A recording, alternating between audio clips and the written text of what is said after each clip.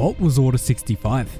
Order 65 was one of the 150 clone contingency orders that could be activated and served as the opposite to Order 66. In the event that the majority of the Senate or the Republic Security Council declared the Supreme Chancellor to be unfit to lead, Order 65 could then be delivered to the clone troopers of the Republic, as well as their Jedi leaders, authorizing the arrest or execution of the Supreme Chancellor. Upon the execution of Order 65, command of the Grand Army of the Republic would then fall to the acting Chancellor until a new one was appointed or an alternate leader was identified. Subscribe for more.